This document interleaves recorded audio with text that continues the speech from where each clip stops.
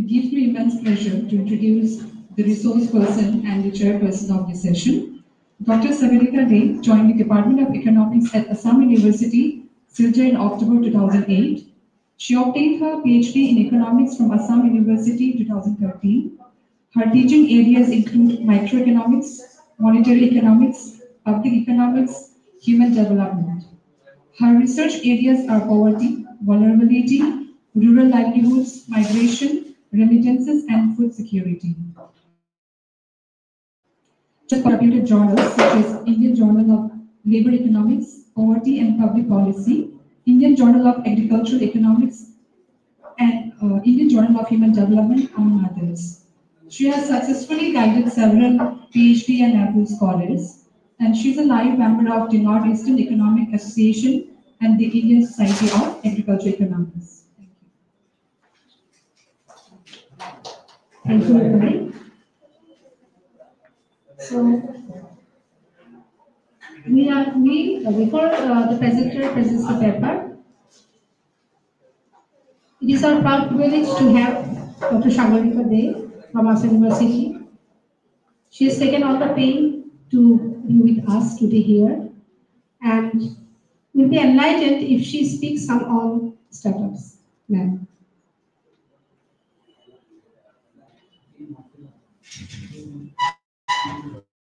A warm good afternoon to everyone. At the very outset, I would like to thank the organizing committee of the seminar for giving me an opportunity to come here today and interact with the presenters and the students and the staff of this college. This seminar on startups could not have come perhaps at a more opportune moment, because given the policy that the government seems to be following, both at the central and the state level, it looks as if that in the near foreseeable future, the startup system the government is going to rely on the startup ecosystem as the main source for employment generation in India. And this great euphoria that has been generated is not without its merit, because many of the startups that have started in India, they have actually grown to become unicorns, and they have demonstrated that this can be a viable and alternative model for employment generation. In recent times, or to be more precise, on the 24th of April, India earned the distinction of, whether that's a good distinction or a dubious distinction, it's difficult to say, but it earned the distinction of becoming the most populous country in the world, overtaking China. Now, this can have both the advantages and the disadvantages. Talking about the disadvantages first, this huge population, this places tremendous strain on our resources, particularly land. For a very long time, the agricultural census data has shown us that there has been a problem of fragmentation and marginalization of land holdings. And the rural areas, 75% of the farmers are actually marginal landholders. So with landholding of less than 1 hectare, this clearly cannot be a sustainable source of livelihood, because the income that is generated from 1 hectare of land is not sufficient enough, to sustain earnings and employment throughout the year. This is also going to, this huge population also places tremendous strain on our health system, the demand for our health system, on our transportation, and various other services. So this is seen as a disadvantage from one side. But on the other side, it is said that India not only has the largest population, but it also has the largest young population. It is the youngest country in the world, with the mean age of an average Indian at 29 years. And half of the Indian population is actually less than 25 years of age. So it is said that this could open the opportunity for transforming India from a low-income country to a high-income country via the door of demographic dividend. So what is the demographic dividend? The demographic dividend is the benefit or the acceleration in economic growth that comes about as a result of the population structure taking a particular shape. And we seem to be in the government is planning this Amrit Kal, that when we complete 100 years of independence in 2047, the country will be transformed from a low-income country to a high-income country. And one of the ways in which, one of the driving factors, which is going to contribute probably to this transformation, is this demographic dividend. Because the young population it's also an aspiring population, mind you. So in last winter, I remember I was having a conversation with a vegetable seller in Silchar. And I was asking him that,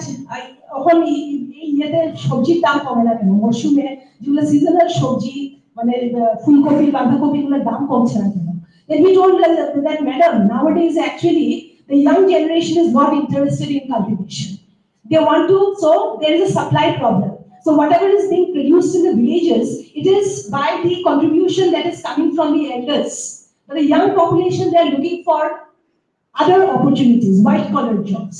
So this shows that we not only have a young country, we have an aspirational country that wants to transform itself and wants to go into jobs that are non-traditional in nature. So this young population would mean that they are in the working age, they will earn, and national income is nothing but the sum total of the income of every individual.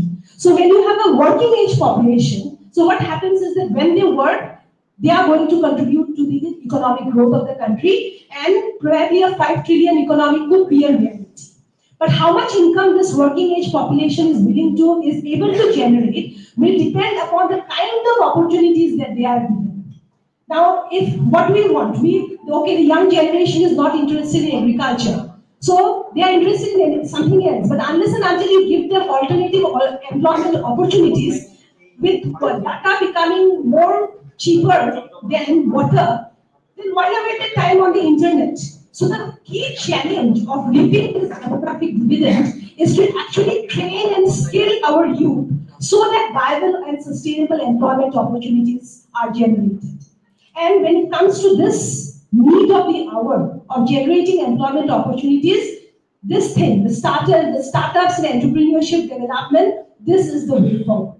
Because in India, for a very long time, we have failed to deliver on the US model of development that we will transform excess labor from agriculture to industry. But now the time seems to be opportune, maybe not through large-scale industrialization, but through small-scale industrialization and small-scale business. This is the time when we can transform the economic landscape of the country. Again, the real challenge, startup business. When someone starts a startup, he generates employment not only for himself but for others. But the real challenge is to actually generate employment in the rural areas. Startups cannot be the privilege of only a handful of people who are living in the urban areas, who have information, who have access to capital, through finance and so on. Given that 67% of India's population still lives in the rural areas, the idea is how to actually generate employment for that youth population. So the demographic dividend will not come from urban areas. The actual demographic dividend is going to come from the rural areas where most of the population is residing. So, and there cannot be one size fits all. So a startup model that is, so a startup model that may be implementable in a place like Delhi or in Mumbai or in Guwahati for that matter in the urban center is not something that is going to work in the villages. Because a startup essentially means incorporation as a company. But this company model is not going to work in the rural areas. So we need to try alternative models such as the rejuvenation of the cooperative system or through self-help group. And this should start early at the school level. I've seen that in the central schools, they have a compulsory paper on physical education to motivate children that they need to take care of their health and so on. So we don't have too many central schools in the villages. So the onus would be on the state government to start this idea of incubation and entrepreneurship development right from the beginning. So from in class 9-10 onwards, in a separate paper on entrepreneurship development, it will be practical oriented paper. It's not something that's going to be literary. So what are the scope for entrepreneurship development? What are the facilities available? If someone wants to start a business, how to get a loan, how to know what is the sources of demand and so on. Because just starting a startup and then ending up tomorrow is not the solution. So we need viable business models that will work, that will be based on local resources, and there cannot be a one-size-fits-all. So a district entrepreneurship development program which focuses on availability of local labor, the type of labor that is available, the type of market and the type of resources that are available within the district, that is when inclusiveness in startups can be obtained. Otherwise, we'll end up with a system where we have certain hubs in the state, maybe Guwahati, maybe Silchar, where we started a business is flourishing, but then this inequality that in incomes and in living standards that we have been seeing will continue. Because ultimately, when we talk about startups and employment generation, that is not an end in itself. It is a step towards a further goal to actually ensure inclusiveness in the growth process, and everybody can benefit from the growth process. And this can happen only when our youths are provided with the skills and the training and the information to make it happen, not only for themselves, but also for people around them. So since time is limited, I will not waste much time on this. And how many papers do we have? 7, ma'am. Total 7 papers. So total presenters are present. Okay. And we have how much time? We have how much time? 7 all. No, they are in mix. Some are present online, some are present offline. Okay. We are finishing up first line. So we have maybe less than 1 hour and 7 presenters. So if we divide it equally, uniformly, that would be 60 by 7 roughly. 7 minutes. Okay, so what we can do, since we're short of time, we can allow the presentations to take place. I'll appeal to all presenters to stick to the time so that everyone gets a chance to share their papers, and then we will have the question answer session at the end. I think we can go by that, if everyone agrees. Yes. Okay. So who's the first presenter? Atul Kumar Pond.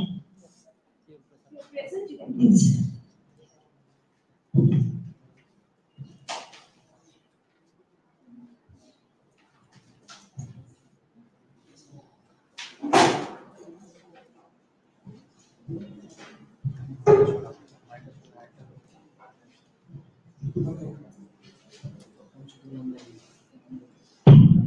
Good afternoon, everyone.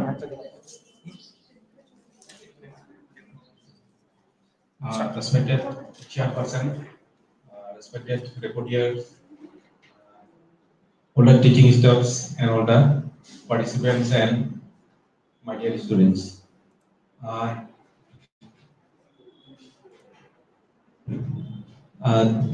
The name of my paper is Role of Microfinance in Women Entrepreneurship and Empirical Study.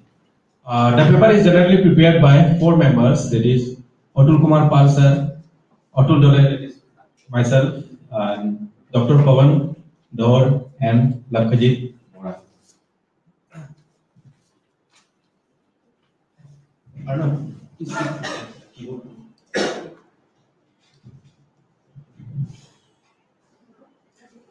First of all, I like to come to the introduction, that is microfinance. Microfinance is one of the participants in the field of rural and urban economic development.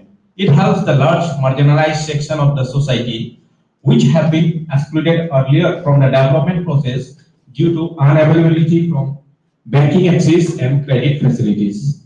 A proper development is not possible without the inclusion of this section of society into the mainstream by providing them with equitable opportunities and resources for their business requirement. Therefore, an approach towards poverty alleviation is based on the forming of self-help groups at the grassroots level. Self-help groups help to improve the savings habit of the poor members. It also demonstrates the strength of unity among the members. Through SSG, mainly the women can help themselves for self-employment through banking credit facilities. SSG is the best approach for reaching out to the rural poor women and organizing them for small savings. Now I'd like to go to the next part, that is objectives of the study. Generally, there are 3 objectives. First one is to study the demographic profile of the women SSG's members in the Ramakrishna Nagar block of Karimganj district. Second one is to study the relationship between annual incomes and loans taken by the women entrepreneurs. Third one is to study the effectiveness of microfinance contribution through SSG for the reduction of poverty and economic development in the study area.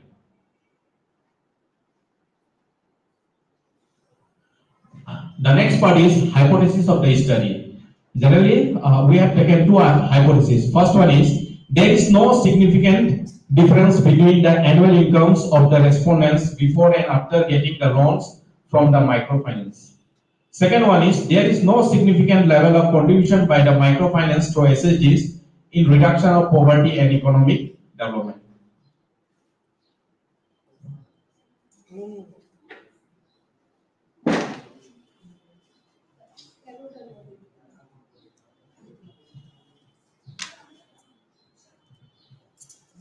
Now I like to come to the methodology.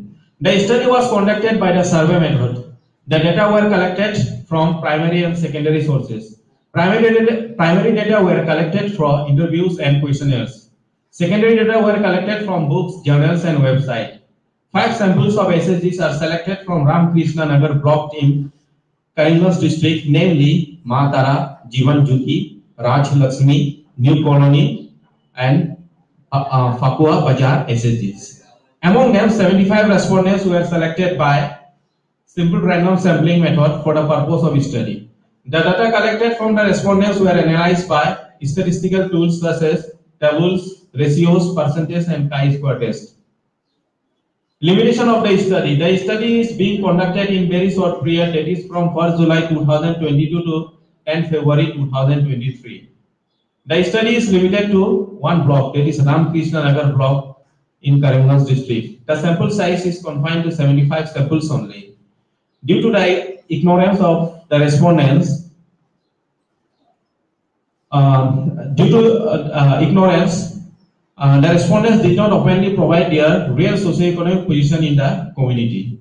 It also found lack of awareness among women, and this was mainly due to poor economic condition, illiteracy, and ignorance. Next part, please.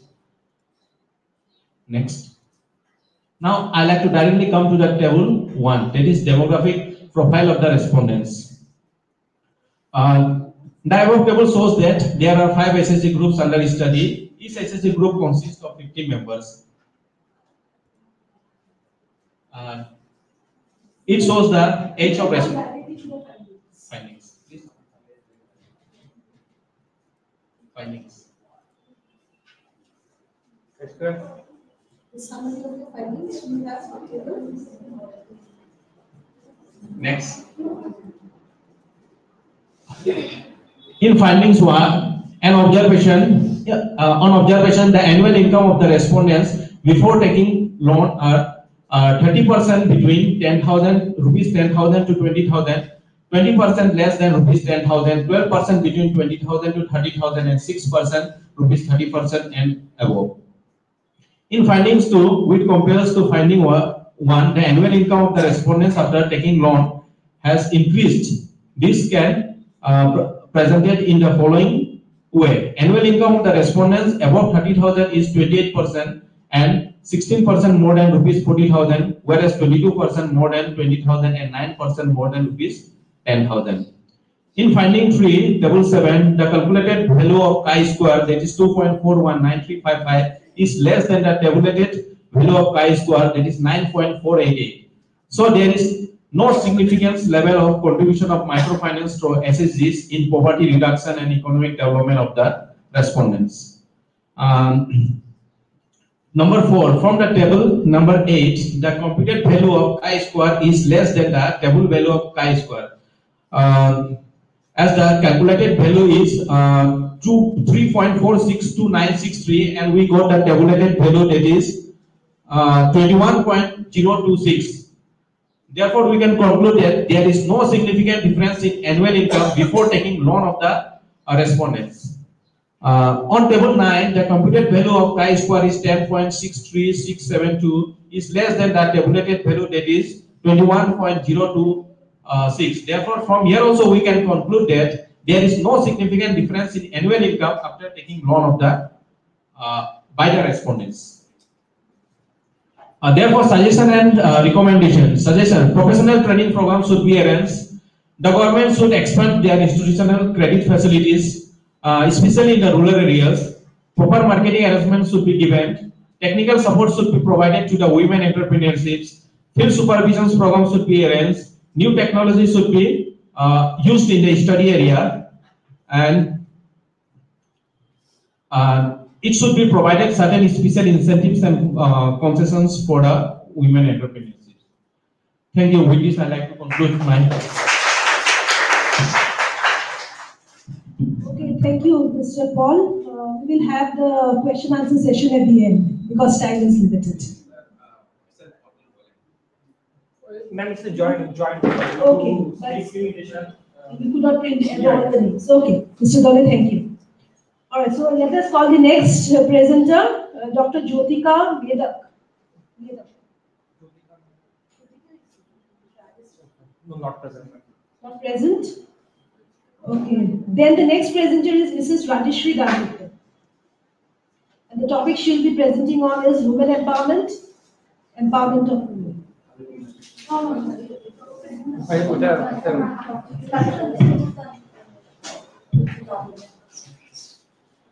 This needs to be corrected.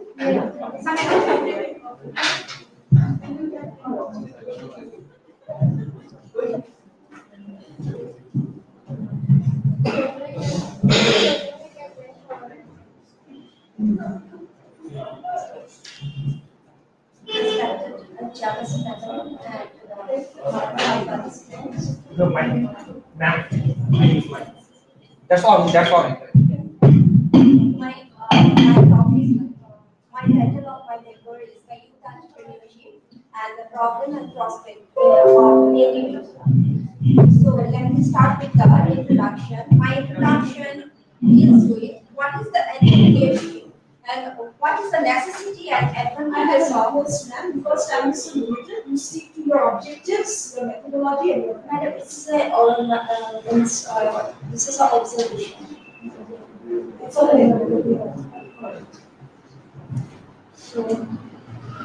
So my small introduction is youth. Youth is the future of country or state. Swami Vivekananda believed that youth is the foundation of a country, and they are a great asset to any nation as they are full of energy, enthusiasm, and innovative ideas. Hence, their development denotes the development of the country or the region or the state as a whole. Educating and training the youth person effectively and encouraging them for entrepreneurship are a great asset of improving the economy of a nation. The northeastern region is full of potentialities. The region enriched with the various natural resources. But despite of being very rich with its natural resources, the result for the backwardness of the region is the lack of the quality entrepreneurs who can properly utilize the resources. Unfortunately, entrepreneurship is not much preferred by the young person, rather than they are much more inclined towards the government or the private jobs. Hence, a big number of the youth of today are unemployed, especially in the northeastern region of India. So, youth training for the development of the northeast in order to overcome the job-oriented mindset of the youth in the northeast of the country, it is necessary to train them in favor of the entrepreneurship. They need to be told about the advantages they are enjoyed on becoming entrepreneurs. The emergence of youth entrepreneurship in different sectors of Northeast India is expected to bring economic development in a significant way. In order to give opportunity to rise enterprises, there are some non-government organizations involved in providing institutional support to aspiring entrepreneurs. They help young entrepreneurs by imparting training and extending credits. Entrepreneurs play a major role in capital formation. They mobilize the idle savings of the common people. Entrepreneurs build enterprises which require people to be employed for getting the jobs. With the entrepreneur, with time, entrepreneurs provide direct and indirect employment opportunities to more and more people. Entrepreneurs does help in economic growth. Setting up of business enterprises lead to the development of road transport, education, health, entertainment, etc., promoting a balanced regional development. Then the problem and prospect of youth entrepreneurs in the northeastern region. The main problems of the entrepreneur in the northeastern regions are the low capital formation. Without adequate capital, entrepreneurs is meaningless. Capital formation depends on the per capita income, saving habits, and the expansion of the financial system. The next, the lack of industrialization. Proper industrial development depends on the entrepreneurial abilities. Northeastern people do not possess these abilities. As a result, the region is suffering from slow industrial development in spite of huge potentialities of natural resources. Inadequate infrastructure. The basic infrastructural facilities are not sufficient in the northeastern region. As for example, the communication, roadways, power supply, etc. Without a sound infrastructure base, the region cannot develop various industries on the basis of the resources. Lack of market. Proper market has not yet developed in the northeastern region. Lack of credit facilities. Credit facilities of the region are not easy. This is because there is no banking coverage in many parts of the region. The banks are not offering financial help to the small and the cottage industries. Then there are some prospects of the entrepreneurs. The first one is the sericulture. Sericulture is an agro-based, labor-intensive industry and can provide ample scope for the generation of employment opportunities and economic upliftment of the entrepreneurs. The continual climatic condition of the region give rise to immense possibilities for the development of sericulture. For example, eri, muga, kashat, etc. The handloom and the handicrafts. The handloom and handicraft development also have scope in the region. The beauty of cane and bamboo work and the traditional mekha chador shawl garments show great demand at the national and international level. Horticulture. The northeastern region also produces and has the potential for agro-horticulture. The different varieties of fruits are apple, papaya, and lychee, banana, jackfruit, etc. The horticulture is one area where there is high prospects for entrepreneurs to start food processing units. Floriculture. Floriculture is yet another area where there is the potentiality with the suitable agroclimatic conditions. There is good scope for the development of cut flowers, ornamental plants, flowering plants, etc. But for all this, there is need to develop a package of practices and post-harness technologies so that their quick dispatch to the market will be ensured. Lastly, my conclusion is that there are ample opportunities of small business in northeastern region. For the government, it is important to realize the role of small business owners will be to remain self-employed. Such young entrepreneurs may not be financial assistance, but they will need proper marketing and legal assistance in order to sustain themselves. Youth entrepreneurship development is the key factor to fight against unemployment, poverty, and to prepare them for globalization in order to achieve economic progress of northeastern India.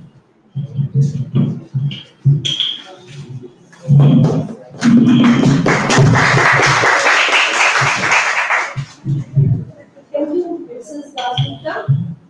So now we come to our next participant, Dr. Rupa Bhattacharjee. Is she present? Yes, Madam President.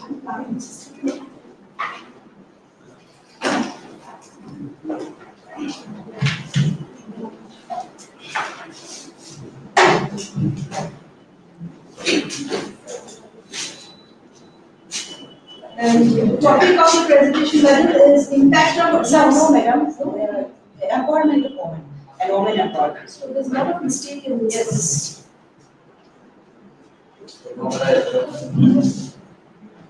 নমস্কার, কথাটা শুনলেই একটু অন্যরকম লাগছে এবং বুঝতেই পারছেন যে আমি বাংলায় কথা বলবো। নমস্কার শুনলেই বোঝা যাচ্ছে। তো কেন বাংলায় কথা বলছি? কেননা আমি বাংলা বিভাগের ছাত্রী, বাংলা পড়াই, বাংলায় ডিলিট করছি, ফলে আমি বাংলায় কথা বলবো। তো বিষয়টা হচ্ছে এরকম যে যখন ইকোনমিক্স এবং কমার্সের সেমিনার চলছে তখন একটা টপিক দেখলাম যে এম্পাওয়ারমেন্ট অফ ওমেন মানে ক্ষমতায়নে নারী। এই বিষয়টা শোনার সঙ্গে সঙ্গেই একটু জাস্ট একটু গুলিজ হয়ে যাচ্ছি, না বললে একটু অসুবিধা হবে, কেন আমি এখানে কথা বলছি সেটা বলে নিতে হবে। যখন আমি পিএইচডি করেছিলাম তখন আমার বিষয়টা ছিল মানে আমার বিষয়টা ছিল ফেমিনিজমের উপর, এবং ফেমিনিজমের উপর নারী চেতনাবাদের উপর যখন আসে কথাগুলো তখন এম্পাওয়ারমেন্টটা একবারে কান টানলে মাথা আসে যেরকম সেরকম ভাবে চলেই আসে। তাই একটু সাহস করে বললাম যে বিষয়টা বলেই ফেলি। তাই বলার মতো আপনারা সবাই জানেন, এখানে গুরুজনেরা বসে আছেন, তারা অভিজ্ঞ সাংঘাতিকভাবেই জানেন, সেখানে আমার করে আলাদা করে কিছু বলার নেই। কিছু ভাবনা, কিছু উপলব্ধি যেগুলি আমি বুঝি এবং বিশ্বাস করি সেগুলি শরীক করে তুলবো আপনাদের। আমি এটা মনে করি যে সেমিনার মানে হচ্ছে আদান প্রদান, একটা ডায়ালগ, একটা ধীরালাপ প্রত্যেকের সঙ্গে চলে যেটা। তাই সেই এম্পাওয়ারমেন্ট ওমেন এটা বাংলায় করলে নারীর ক্ষমতায়ন এবং ক্ষমতায়নে নারী, এটা বলার আগে যে কথাটা একটু ছুঁয়ে যাচ্ছি সেটা হচ্ছে সাহিত্যের ছাত্রী তো একটা যদি বাংলায় একটু না বলি তাহলে কেমন লাগে। পড়তে পড়তে ধরে ফেলতে হবে পরস্পরের শক্তপুক্ত হাত, ঠিক কোথাও পৌঁছতে হবে তেমনটা নয়, একটা ভেঙে বেরোনোর ইচ্ছে ব্যাস। এর মানে কি, যখন ক্ষমতায়নটা আসে মেয়েদের ক্ষেত্রে তখন ক্ষমতায়নটা একটা প্রক্রিয়া হিসাবে আসে। এখন ক্ষমতায়নের প্রক্রিয়ার সঙ্গে ওতপ্রোতভাবে জড়িয়ে থাকে যে বিষয়টা সেটা হচ্ছে আমাদের সমাজ। সমাজটা কোন সমাজ? সমাজটা হচ্ছে পুরুষতান্ত্রিক সমাজ, পুরুষ নয় তন্ত্র, সিস্টেম যেটা ইংরেজিতে বলে। এই সিস্টেমকে যতক্ষণ ভাবে আমাদের নারীদের মেয়েদের জীবনের মধ্যে একেবারে অস্তিত্বে মজ্জাতে জড়িয়ে থাকবে, তখন ক্ষমতায়ন যখন বিষয়টা আসবে তখন অনেকগুলো প্রশ্ন চিহ্ন একটার পর একটা থেকে যাবে। কেননা ক্ষমতায়নটা যখন আসে তখনই আসে যে মেয়েদের নিজের মতো করে সিদ্ধান্ত নিতে হবে। এবং আজকের পৃথিবীতে দাঁড়িয়েও আমি একদম মানে হলফ করে বলতে পারি যে সব মেয়েদের সিদ্ধান্ত নেওয়ার ক্ষমতা আজও হয়ে ওঠেনি। কিভাবে হয়ে ওঠেনি সেটা বলি। আমি এই কিছুদিন আগে আমার ডিলিটের প্রিসার্ভেশন সেমিনার দিতে গিয়েছিলাম যাদবপুর বিশ্ববিদ্যালয়ে। কিছুদিন মানে আমাকে আপনারা জানেন সেটা কাজ করতে গেলে বিভিন্ন আমাদের রিসার্চ করতে হয়। সেখানে গিয়ে আমি যখন বিভিন্ন জায়গায় আমি খোঁজ নিলাম, সেখানে দেখলাম যারা কারখানায় কাজ করেন মহিলারা, তারা সারাদিন ধরে কাজ করে যান এবং দিনের শেষে ওরা টাকা পায় 500 টাকা, এবং সেই জায়গায় যখন পুরুষরা কাজ করছেন সেখানেই পেয়ে যাচ্ছেন 1000 টাকা। টাকার ক্ষেত্রে প্রথমত ভাগ হয়ে যাচ্ছে। তারপর যখন আমি একটু নিচে দিকে নামছি, যখন আমি পিএইচডি করেছিলাম তখন আমাদের বিভিন্ন ভাবে রেড লাইট এরিয়াতে যেতে হয়েছিল। সেখানে গিয়ে যখন আমি দেখলাম, সেখানেও দেখলাম দেহ ব্যবসায়ীরা যারা আছেন তারা কিন্তু নিজের ইচ্ছায় যে কাজটা করছেন না, অন্যের ইচ্ছায় করছেন। সেখানেও টাকার ক্ষেত্রে একটা ভাগ হয়ে আসছে, সেটা চলে যাচ্ছে যিনি ক্ষমতার কেন্দ্রে আছেন তার কাছে। এর মানে কি, সর্বত্র কোনো না কোনো জায়গায় একটা শোষণ হচ্ছে। আরেকটু নিচে দিকে নামি, যখন আমি পিএইচডি করেছিলাম তখন বিভিন্ন আমাদের বরাকবিলের বিভিন্ন চা বাগানের ক্ষেত্রে যেতে হয়েছে। এই রামকৃষ্ণনগর, করিমগঞ্জ, শিলচর সব জায়গায় যেতে হয়েছে। সেখানে গিয়ে যখন আমি খবর নিলাম তখন দেখলাম চা বাগানের মহিলারা নট অনলি পিএইচডি সময়ের কথা বলছি না, আজকের পৃথিবীতেও তারা কিন্তু টাকার ক্ষেত্রে মহিলারা অনেকটা পিছিয়ে আছেন। সেই ক্ষেত্রে পুরুষরা কিন্তু যথেষ্ট এগিয়ে আছেন এবং বিভিন্নভাবে তাদেরকে টাকা রোজগার করার পরও ঘরের ক্ষেত্রে পরিবারে ফিরে যাওয়ার পর এন্ড অফ দ্য ডেতে ওদের নানান ধরনের শারীরিক এবং মানসিক অত্যাচারের শিকার হতে হচ্ছে। যদি সারাদিন পরিশ্রম করার পর একটা মেয়ে যখন বাড়িতে ফিরে যাবে দিনের শেষে, টাকা রোজগারের পরও যদি তার শারীরিক এবং মানসিক অত্যাচারের জায়গা থেকে যায়, সেখানে এম্পাওয়ারমেন্ট একটা বিগ কোয়েশ্চেন হয়ে চলে আসে। তাহলে আমি কোথায় সিদ্ধান্ত নিচ্ছি? এখন আমরা বলবো, আপনারা অনেকেই কোয়েশ্চেন রেজ করতে পারেন, তাহলে ম্যাডাম আপনি পাগল হয়ে গেছেন, আপনি ডিলিট করছেন, এখানে এত আমরা সবাই শাড়ি পরে জামা পরে বসে আছি, আমরা সবাই অনেক কিছু জানি, আমরা কি আধুনিক হইনি? আলবাত হয়েছি। কোন মেয়েরা? দুঃখা ভট্টাচার্য হয়েছে, ফ্যামিলি ব্যাকগ্রাউন্ড দেখুন। তুমি হয়েছো, তোমার ব্যাকগ্রাউন্ড দেখুন। আপনি হয়েছেন, আপনার ব্যাকগ্রাউন্ড দেখুন। যখন কথা বলবো আমরা ক্ষমতায়ন নিয়ে, তখন সার্বিক কথা বলবো। সার্বিক কথা বলতে গেলে এখনো 1/3 মেয়েরা রয়ে গেছে কৃষ্ণ বিবরে আচ্ছন্ন, এটা বাংলা ভাষা মানে অন্ধকারে আচ্ছন্নের জায়গায় রয়ে গেছে। সেখানে দাঁড়িয়ে এম্পাওয়ারমেন্টটা, ক্ষমতায়ন প্রক্রিয়াটা হয়ে দাঁড়ায়। তাহলে প্রশ্ন এখন যে আমরা কি করে ক্ষমতার কেন্দ্রে আসতে হবে? প্রথম যে বিষয়টা সেটা হচ্ছে শিক্ষা। এখন প্রশ্ন হচ্ছে কোন শিক্ষা? কোন শিক্ষা? যে শিক্ষাটা আমরা পাচ্ছি সেটা তো রবীন্দ্রনাথের ভাষায়, রবীন্দ্রনাথকে ছেড়ে আমি কথা বলতে পারবো না, রবীন্দ্রনাথের ভাষায় ছাঁচে ঢালা শিক্ষা। এই শিক্ষা থেকে আমাদের বেরিয়ে আসা সম্ভব নয়। ছাঁচে ঢালা মানে ওই যে আমাদের প্যাট্রিয়ার্কি, নট পুরুষ তন্ত্র সিস্টেমটা যেটা দিয়ে গেছে, এটা আমাদের রক্তের মধ্যে মিশে গেছে। এখানে নারীরাও সেই একই রকম ভাবে আছে, যেখানে নারীত্বের জায়গা থেকে ওরা কোয়েশ্চেন গুলো রেজ করতে পারছেন না, ওরা মেনে নিয়েছেন সেই চিরাচরিত ধারাকে, সেখান থেকে বেরিয়ে আসতে পারছেন না। তাহলে ক্ষমতায়নটা কি করে আসবে? তারপর আছে যেমন ধরুন শিক্ষা যখন যদি বা হয়েও যায়, তারপর আছে অর্থ। অর্থ যখন আমি রোজগার করছি, তারপরেও আমার বাড়িতে যাওয়ার পর, সবাই বুকে হাত দিয়ে বলুন তো, বাড়িতে যাওয়ার পর কোনো না কোনো ক্ষমতা আমাদের কি গ্রাস করছে না? আলবাত করছে। কারো না কারো কাছে আমরা অবদমিত আছি, আমরা নিজেরা সেরকম করে মাথা তুলে কথা বলতে পারছি না, আমাদের মূল্যবোধের জায়গায় অনেক অনেক প্রশ্ন চিহ্ন রয়ে গেছে। সেখানে দাঁড়িয়ে ক্ষমতায়নটা প্রশ্নের মুখোমুখি হয়। তাহলে বিহিত কি? তাহলে বিহিত আমরা এটাই বলবো যে সময় কম, অনেক কথা বলার আছে, অনেক কিছু রেজ করা যায়, সেখানে আমি যাচ্ছি না, অনেক বিজ্ঞজনেরা বসে আছেন, তারা কথা বলবেন, জানেন। তো বিষয়টা এরকমই হচ্ছে যে আমরা কি করে সেটা থেকে বেরিয়ে আসবো। বেরিয়ে আসার কথায় ওই উভলিঙ্গ বিশ্ব হোক, যখন আমাদের যে নারী কেন্দ্রিক নান্দনিকতা অ্যাস্থেটিক্স এবং পুরুষ কেন্দ্রিক নান্দনিকতা, সেইটা যখন মিলেমিশে একটা উভলিঙ্গ বিশ্বতে যাবে, মানে কোথাও না কোথাও আমরা এখনো লৈঙ্গিক পীড়নের জায়গায় রয়ে গেছি, জেন্ডারের দিক থেকে পিছিয়ে রয়ে গেছি। আর এটা আমাদের সামাজিক, সাংস্কৃতিক, অর্থনৈতিক, রাজনৈতিক সমস্ত ক্ষেত্রে কোনো না কোনো ভাবে আমাদেরকে আঘাত করে যাচ্ছে। এবং তার জন্যই বোধহয় আমরা ঊর্ধ্ব আকাশের যাত্রী হতে পারছি না, ক্ষমতার ক্ষেত্রে শীর্ষে যেতে পারছি না, ডিসিশন নিতে পারছি না। মেয়েরা ডিসিশন নেবে, ইজ ইট পসিবল? তুমি চুপ রহো জি, তুমি ভেতরে থাকো। মেয়েরা আবার সিদ্ধান্ত নেওয়া কবে থেকে শিখে ফেললো? মেয়েরা তো সেরকম করতে পারে না। যখন সিদ্ধান্ত নিতে যখন প্রশ্ন আসে, তাহলে ক্ষমতায়নটা প্রশ্নে আসে। কিন্তু ক্ষমতায়নটাকে আমাদের বহাল তবিয়তে আবার বজায় রাখতে হবে। কি করে করব? সেই উভলিঙ্গ বিশ্বতে যেতে হবে, যেখানে অন্যায় সেখানে প্রতিবাদ, সেটা করে আমাদের মূল স্রোতে ফিরে আসতে হবে। মূল স্রোতটা কি স্রোত? আমাদের মানুষের স্রোত। মানুষের স্রোতে আমাদের ফিরে আসতে হবে, যেখানে পুরুষ বা নারী, জেন্ডার বলে কোনো কিছু থাকবে না। আমরা সবাই মানুষ, তাই না? কেননা তুমি কি আমাকে সত্যি ভালোবাসো? যদি ভালোবাসো, তাহলে কেন বুঝতে পারো না তোমার মতো আমিও একটি মানুষ, আমারও আছে রক্ত, মাংস, তারা। অসংখ্য ধন্যবাদ আপনাকে, আপনাদের সবাইকে আমাকে একটু সুযোগ করে দেওয়ার জন্য। আমার আসতে একটু দেরি হয়ে গেছে, আমি শিলচর থেকে এসেছি বলে। ধন্যবাদ আপনাদেরকে সবাইকে।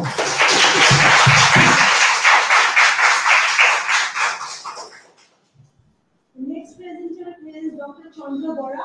Not present. Not present. Dr. Deepshikha Das. Not present. The next participant is Panchi Halay. Panchi, Swaroop, can you hear us? Yes, I can hear you. Okay. Am I audible? Yeah. You are audible. You can start your presentation.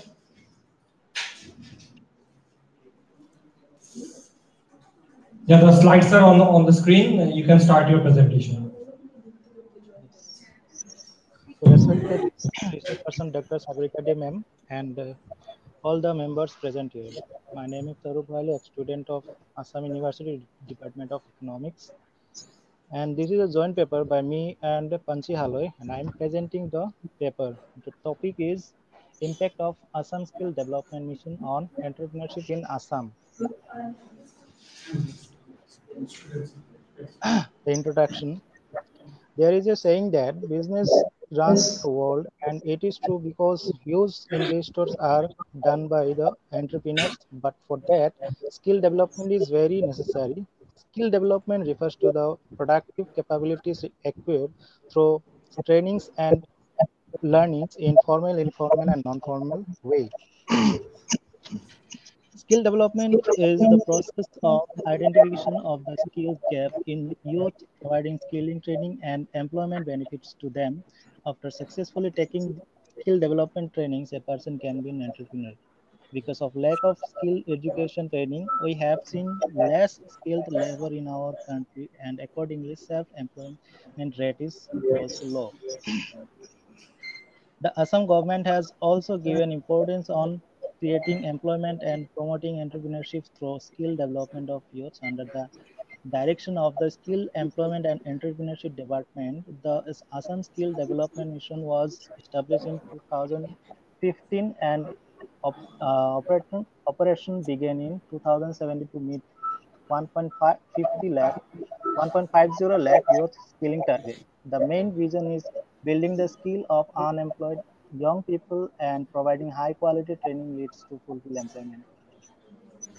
The mission also aims to formulate 24,000 JHs, enhances the global competitiveness of Assam, mobilize 30 lakh youth, establish 1,000 training centers, place 2,000 overseas, register 7.2 lakh youth, train 6 lakh youth. This paper focus on enrollment, trainings, placements across the selected districts and sectors in Assam. Next. Here are the reviews of literature. Due to a short time, I'm coming to directly objectives. Significance. Objectives. We have taken two objectives to highlight the numbers of candidates enrolled, trained, and placed across the selected districts and sectors. To study the significant difference between male and female on placement. Methods and materials. We have used secondary data and data taken from Assam Skill Development Portal, ASDM, from dated 1st January 2017 to 31st March 2023. The sample of 10 districts and 9 sectors were selected uh, purposefully based in highest number of enrollments and placements. The test was used to see the significant difference between gender and placement across the district.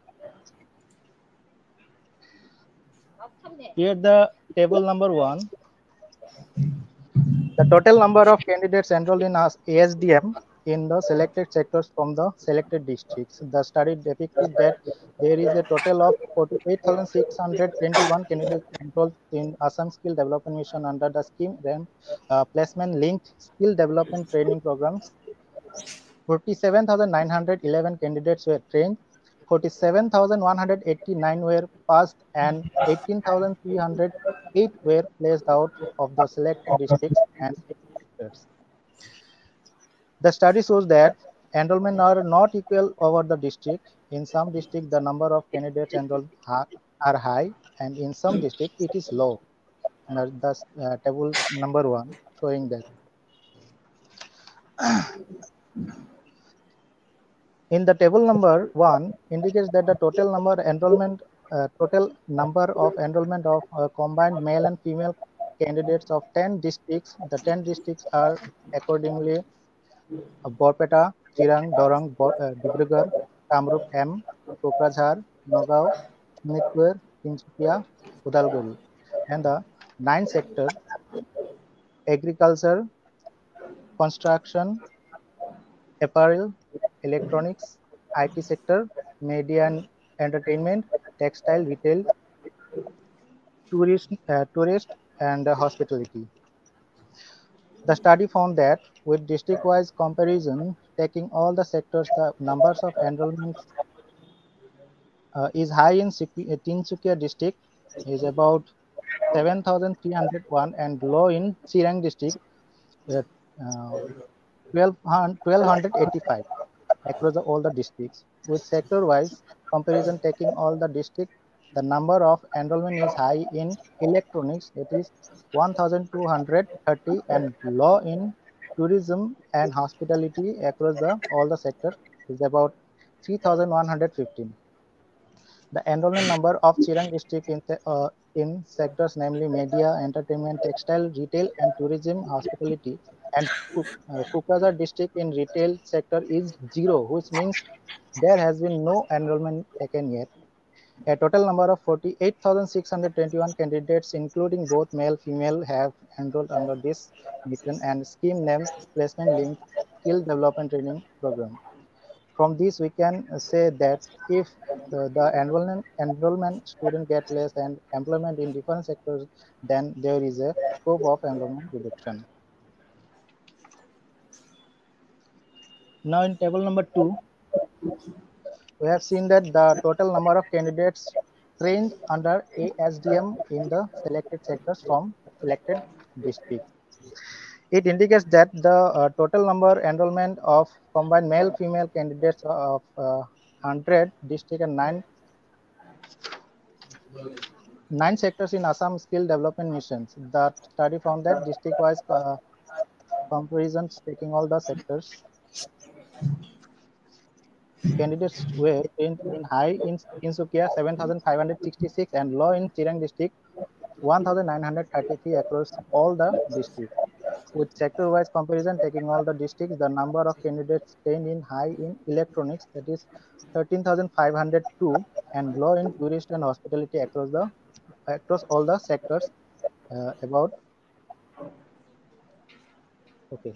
The number of candidates trained in Chirang district in sectors namely textile, retail, and tourism, hospitality, and of Kukrajhar district in retail sector is 0, which means there has been no training taken yet. A total of 81,311 candidates, including both male and female, are trained under this mission and scheme named Placement Linked Skill Development Training Program.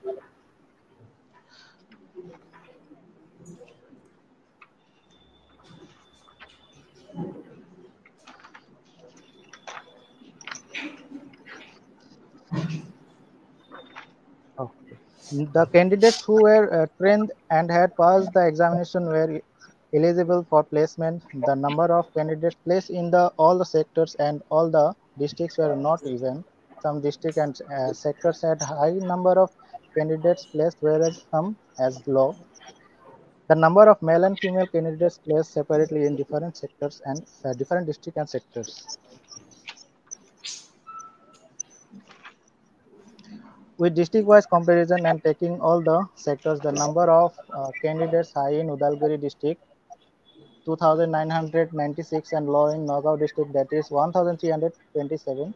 Again, with the sector-wise comparison, taking all the districts, the number of candidates high in electronics 5,361 sectors and low in IT, that is 984. The total number of female placed in high in Udalguri district, that is 1,702 and low in Kukrajhar district 687.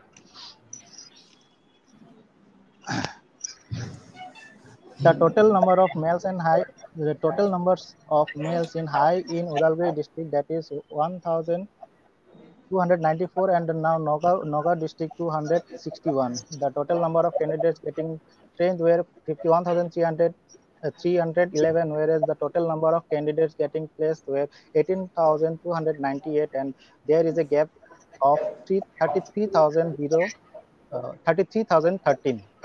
With the help of the t-test, it was found that t-test next yes, with the help of student t-test, it was found that the t-test is minus 3.502, which is negative, not significant, at 0.876 with 0.01 significance level, which is shown in the table number 4 and showing in this PPT.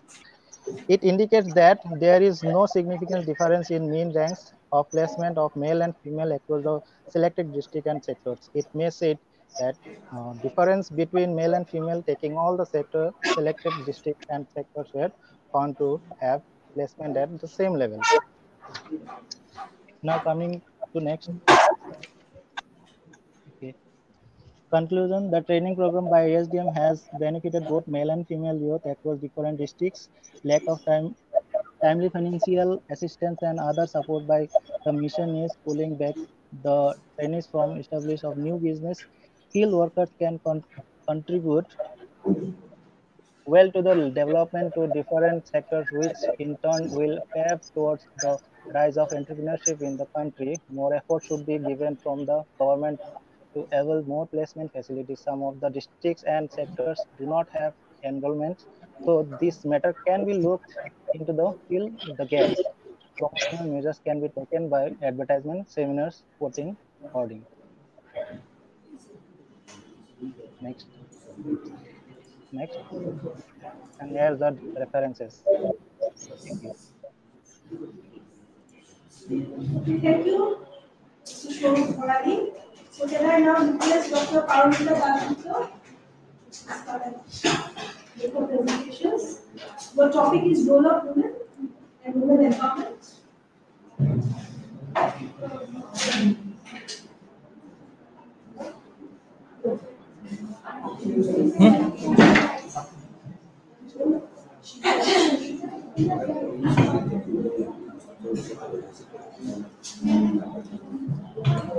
Very good afternoon to all of you, and I am very grateful to have here Sravanti ma'am, Sagarika ma'am, and respected Raju Mandal sir. Because I am a student in the Department of Economics in the Assam University, so I am very grateful. So I am presenting a paper, and I am very much honored the convener and the co-convener, Suchitra ma'am and the Anup sir. So my topic is role of women and the women empowerment. Okay. So if we discuss the role of women, what is the role of women? We can discuss. Before we discuss the role of women, I would like to discuss it is related to the empowerment also. And I know Ma'am Sagarika Ma'am is very much well known about this field, and I don't know I have justified in the paper or not. So if we talk about the women empowerment, I think there are 5 points we have to discuss. There are 5 points we have to discuss. It means making women independent. It is the most important, the making women independent. And next one is it also promotes women's safety and security. It is very much important in nowadays, safety and security. And third one is to take their decisions. And fourth one is that it equalizes the share of women's position, and that means it equalizes the share of women with the men. And fifth one is the women empowerment is necessary for the development. And if we discuss the role, that means women performs the role of every, we can know this is the wife, partner, daughter, dispatcher, organizer, administrator, director, recreator, nowadays economist, nowadays mother, then grandmother, health officer, artist, doing everything. But it is in the family, but in the same time, apart from it, women plays a key role in the socio-economic development of the society. Women are need to be loved and not to be understood. This is the word of the Oscar Wilde. And women are known to be the symbol of spirituality, strength, love, sacrifice. And the role of in today's world is changing. It is changing significantly. But in the women's economic empowerment statistics, that is in the women's economic statistics in India, research indicates the present contribution of the women in the GDP remains at the 18% in the 2021, and India's female labor force participation was 23%, and one of the lowest in the world as well as below the world average of the 47%. But in the COVID-19 crisis, COVID-19 period has further hit the already plummeting graph. So much of women's work is primarily undercounted, accusing their accurate participation and contribution of the economy. So before we discuss this point, I have just categorized this topic in the just some sub themes. That is, first one is the introduction, second is significance of women's role in the society, then how women's role society has changed, then modern roles of the women, gender and poverty conflicts, and women and the sustainable development, and women's role in production, earning, and the perceived contribution. And I am just working with that paper, and I have just collected only some secondary data. And when I collecting the data, when I collecting the primary data, I have just chosen the South Assam. That is the 3 districts of the Barakbari. I'm just working with that paper. So in the next, yes, significance of women's role in the society. The main functions of women's role in the household are the transmission and implementation of the cultural values and principles and beliefs to their children, and women's position in the society focus on human growth and social justice and influence of the political reform. This is only just a significance of the women's role in the society and how women's role in society has changed, how it is changed in the day by day, because fewer women staying at home and fewer children born to the families, more women in colleges. That means there are some data we can, I'm just primary and secondary data, and primary data I'm not collecting. So changes in law and the enforcement of the existing law involving such issues as the reproductive rights, sexual harassment and domestic violence, changes in the workforce, and 34% of the women work outside the same in the 1950s, and now it is changed. It is the 60% in the today's. Next one is in the modern women. That means modern women has stated caring for the social, emotional, cultural, religious, and the economic needs. Next slide. Then modern roles of a woman. Modern roles of a woman. That means a woman is a companion, partner, helpmate, and comrade of the man. And she sacrifices her personal happiness. I am also sacrificing. Before I am going to the seminar, I have cooked, and then all the family, I think about the family members. আমি আমার বাড়ির কথা চিন্তা করি, তারপরে আমি বাড়ির কথা চিন্তা করে রান্না করে আসছি। আগে আমি খেতাম না, তারপরে দেখলাম আমার হেলথটা ডিটোরিয়েট করতে লাগলো, তারপরে আমি ভাবি ওরাও তো খাবে, আমি আমার থেকে যাই। So it is related. If my health is good, then I will take care of the family. So she relieves stress and the tension of her husband, yes, and sets standards of morality and maintains peace and order at home. So, madam, it is one in women in India statistics and facts. This is I have just collected in the secondary data, and it is source is the Statistical Research Department. It is mistakenly max. It is March 10, 2023. Share of women in the managerial position, it is 14.6%. Share of women in the leadership role in the educational sector, it is 30%. Share of seats held by women in the local government, it is 44.4%. And share of women who own a mobile phone, this is very important. Share of women in the mobile phone, it is 54%. Either it is smartphone, now it is smartphone. And next one is the share of women who own a bank account. It is also very good. Nowadays, the different types of government schemes also introduced. That's why women that Arunodaya Yojana. Then there are different types of 78.6%. And according to the latest Family Health Survey (NFHS), according to the latest Family Health Survey released by the Indian government, recently there are now 1,020 women for every 1,000 men, and this is the Ministry of Health of Education. It is also population. It is next slide. Then I have to prepare gender and cooperative conflicts. Gender and the cooperative conflicts. Next point. Gender-based analysis is very much important and plays in the development of the economics. The position of women is also noticeable in the standard literature of the economic development, and gender is closely related to the social and economic analysis, and it is complementary to the variable of class, ownership, occupation, incomes, and the family status, and like that. And I have just some book reviews. Amar to send his book reviews also. I have just included.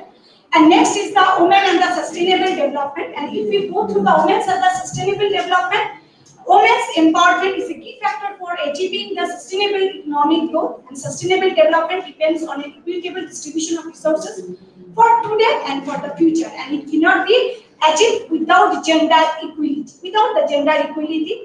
And sustainable development is broadly defined as development which meets the requirements of the present without compromising the ability of the future generations to meet their own needs. Next is the sustainable development should be based on a balanced economic growth and price stability, a highly competitive social market economy aiming at the full employment. And next one is viewed in a broad spectrum. Women have played a vital role in the global environmental movement. Next is the conclusion. Women's role in the production and earnings and perceived contributions. So when women get better opportunity to earn something to gainful activities and beyond household, their earning would help the family and their social status would also be improved. Social status would also be improved if women earn would help the family and then social status would also be improved. And the women, those who are outside the employers, the employment would enhance the overall command of the household, and that is the family entitlement of the given family entitlement. The involvement of women in any productive activities and the earnings from the outside are of obvious importance of female-headed households without adult men. This is the book review where we can use it. It was in the 1978 and Sri and Israel, it is in the 1985, the book review. And the productive and earning activities of the women can help the development of the family and improve their status and position both in the family and the society as a whole. Next is the conclusions and the main findings. And if we want to think about the women empowerment in the true sense, there is a crying need for the elimination of the male superiority and patriarchal mindset. Also, women need to be given equal opportunities for education and employment without any sense of discrimination, and self-reliance in earning follow economic independence, independence, freedom to think and behave, freedom of marriage, self-decision in choice to their parents, accepting new values of life, and many more things enter into the women's life in the society. And empowering women helps to create a more just and equitable society for the everyone, and health and the well-being. It is very much important, health and the well-being, and women's empowerment is also important for promoting health and the well-being. And when women have access to education and health care, they can better take care of themselves and their family also. Thank you.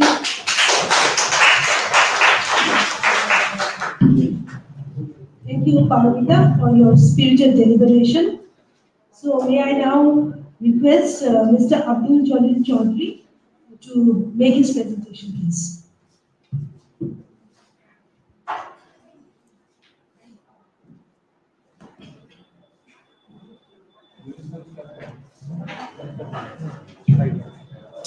Good afternoon, everyone. Respected resource person of this technical session, my known colleague, Mr. Kailash Sharma, my esteemed colleague, different participants from different colleges, and my beloved students. Today I am going to present the paper, the startup seminar organized by Department of Commerce and Economics, Karimanj College. The caption of my paper is Emerging Scenario of Startup Business in Assam, Issue, Challenges and Government Policy Initiative for Entrepreneurship Development. So what I should say, from last 2 days, I was witnessing many good papers, seminar proceedings, as I associated with this seminar. The first and most important point which comes to our mind, why start a business? The clear-cut answer is unemployment. And in this context, to solve this burning unemployment problem, as you know, Government of India in 2015 and 2016 initiated this particular concept of startup business. Yes, no doubt, in our country and in our state or in the northeastern region, we have Entrepreneurship Development Institute, many academic institutes, IIT, IIIT, NIT, universities, various technical institutes like CPA in Guwahati. Now, what government is feeling right now that all these institutions to materialize this particular startup project in India and in different states, the role of academic institution is very, very pertinent, number one. And in terms of presentation, if I should say in introduction, as I have said, slide is there. Slide is there. Given in the mail, it is given to Vishalik also. No problem. If it is not there, I'll be able to explain. So in introduction, as I have told you, that first question is why startup? Answer is unemployment. To reduce the gap between the employment and unemployment, as you know, the unemployment is a very multiplier effect in our country. Lakhs of students apply for job, few of them get the job, and most of them become unemployed, jobless, right? So, in the objective, I have designed this like this conceptual framework of startup to finalize and analyze the role of education institution to development of startup business in Assam, to highlight the challenges and remedies of startup business in Assam, and to highlight the startup policy 2017 of Government of Assam and its implementation for development of projects for upcoming entrepreneurship. My interest in this paper is mainly to motivate my beloved students. If you have a patient hearing, I'm sure you will get some sort of benefit, and only then I will feel that my effort is some sort of contribution that yield from this paper. So, in the objective next in the conceptual framework, as I told you, that startup means the action or process of setting something in motion. A startup company is a newly formed business, in particular momentum behind it based on perceived demand. So thing is this, a person when he will go for startup, he first of all must think to his come to mind what may be his idea, generation, or the innovation. The product must have local demand, perceived demand, and only he will be able to materialize his startup business. This is about the conceptual framework. Go to next. Eligibility criteria for startup business. What a person to go for startup, what sort of criteria he must fulfill? You see, the company to be formed should be a limited liability partnership, a private limited company or a partnership firm. It should be a new firm or existing firm, not older than 7 years, and annual turnover of the company not exceeding 25 crores. The firm must work towards the innovative schemes, development, commercialization of new products. The firm should not be an expansion of existing business. Next, continue. So, startup scheme in India, as you know, our Prime Minister always emphasized this particular scheme for startup.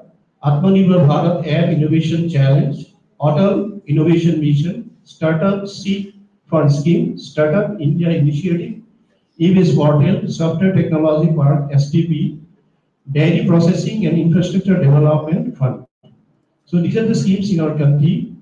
But most important thing is, as I told you, that I focus on startup policy of Government of Assam 2017.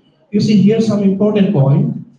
These are some definitions. These are not the definition of startup, but these are some of the definition of startup policy Government of Assam 2017. What is this? Entity. Here entity means a company which is formed registered under Companies Act 2013 or a partnership firm according to Indian Partnership Act 1932 or a limited liability partnership in 2008. And regarding the startup, here startup we mean that the startup initiative that has been enacted by the Government of India. And this startup initiative is in the form of new startup business, a new innovative business, a new idea generation type of business. And regarding incubator, here incubator means, according to this policy, it is a center, what we can marquee incubator, like a big arrangement like theater or like arrangement, where all sort of facilities, training facilities, and concept and idea generation development facilities, IT facilities, quality control type training facilities, research and development type of facilities will be available. That here we call incubator or marquee incubator. DIDP, here it means, according to the policy, that district industries and promotion district industry policy, promotion and policy, and means Department of Industry of the Government of India. And university here we mean the university that has been constituted under the UGC, maybe Central University, State University, or a deemed university.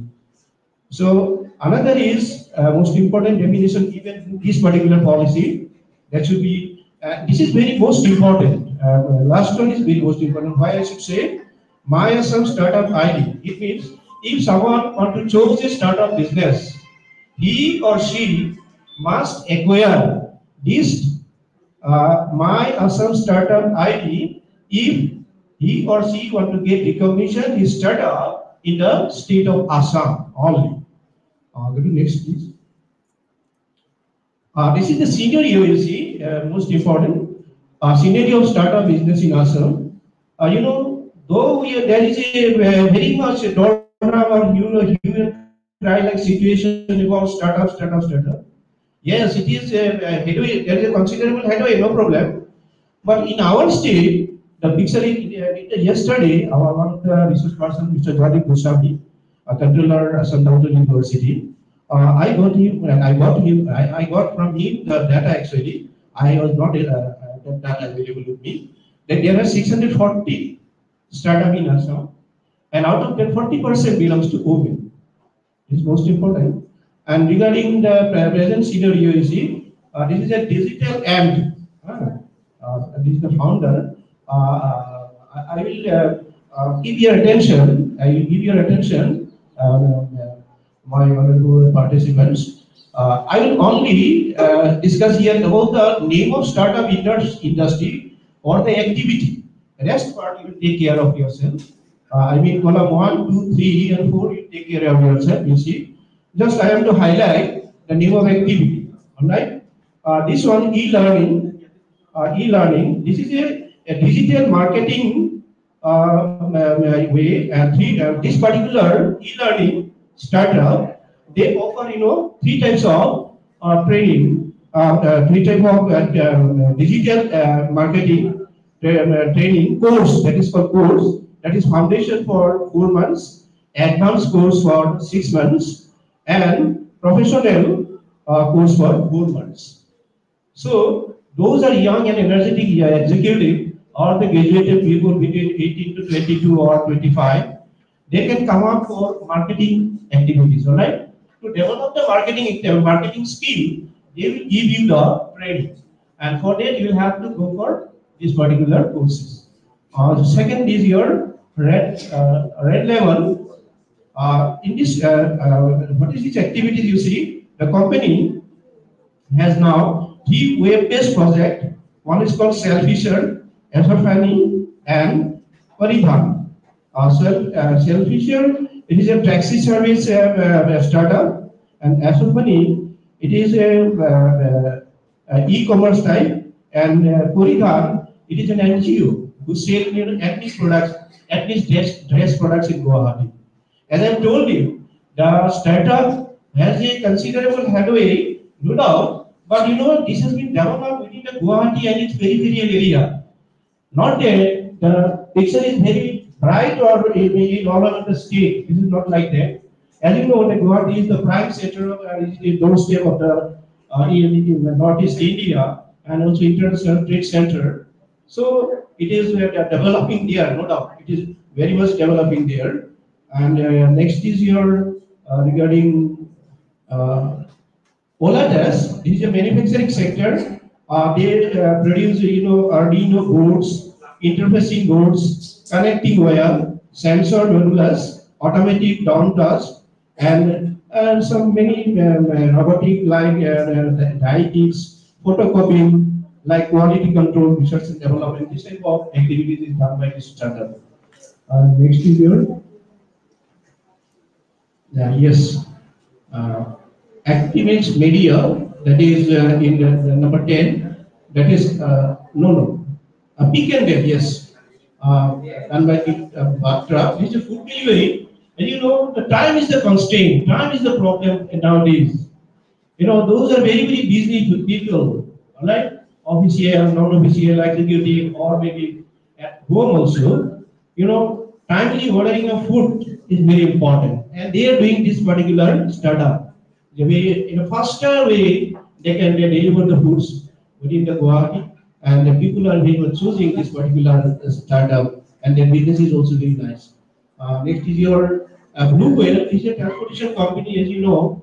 They give transportation service at a low cost to the people, and people can get this service in a hassle-free way in a busy city like Guwahati.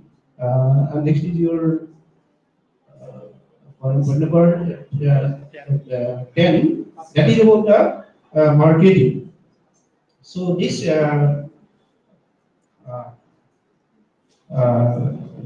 in this particular, this is digital solutions to the clients like strategic marketing, branding, packaging, customer design, like that. And 11 is your Brahmatra Fables. This is online shopping portal. Nowadays, what we this is like a head of it, and it is designed by like Snapdeal. They compare the price of many products, give the best option to the customers, and accordingly, customer go for those products. And what are the products in this particular area? And last one is your last serial 12. Please go back. Yes, that is where.com. So in where.com, this is a software company in Guwahati with 20 plus years of experience, reliable technology porting, and they have a very good market. And it's a vast experience of startup. They capture, big issues like ONGC, oil, petroleum industry, like that. Not only that, this particular also give various web development of college, universities, like they to minimize their problem of processing of like admission, etc., etc. And another is that is a SMO. Mobile development and this web development. Yes, I'm going to finish. So these things are there. I'll go to next. Startups in any India. These are the schemes taken by the government of India to develop the startup in the northeastern region. And you have seen. Go to next then. So policy initiative by the government of Assam. The objective is like this: to provide required enable startup in Assam to develop mechanism and problem solving, also entrepreneurship to citizens to the associated startup business, like that. I go to next step. I go to go. Government of Assam implemented the initiative of startup like this. This is very important part. How it's going to digital upgradation subsidy 50%, lease rental subsidy 50%, power subsidy 50%. Regarding patent, if someone can develop patent and if you have to register the patent, you will get 100% subsidy. Every cost of patenting, one will get 100% subsidy. It's a very important point. And regarding the challenges of startup, is failure to plan should be very detailed one, lack of demand, marketing activities should be done very carefully, and securing funding. This is a problem. Resource of types of funding often where it is one must search for that. Go to next. Please. Hiring the right people. Entrepreneurs must look for the people to have value and value. Otherwise, if people are not valued, he will destroy your startup. He will try to, rather suppress you, what you can say. Next year. So these are some of the suggestions create employment for the people as per their need. Rooted expansion for the new and existing business. Emphasis should be given to create gain firm to the giant firm that can provide more jobs. Important small business can play greater role. Small is beautiful. Those small is painful. There is a saying like that. What we should be understanding. What to make is that is small firm has an edge over for farms with the construction losing.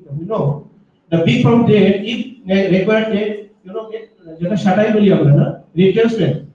Some of the people will leave the job, but this is not happening in the small business. So this is the advantage.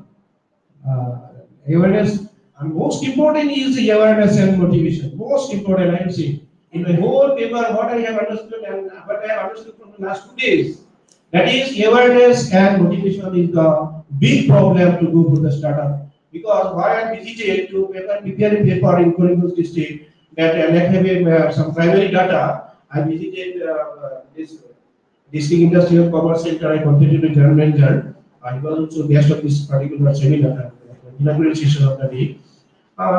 I asked, sir, what is the position of startup in our district? How many students, how many candidates, or how many aspirants they are coming to you to have a startup, to start a startup? Sir said that was disappointed. I could say there is no one, but there was one.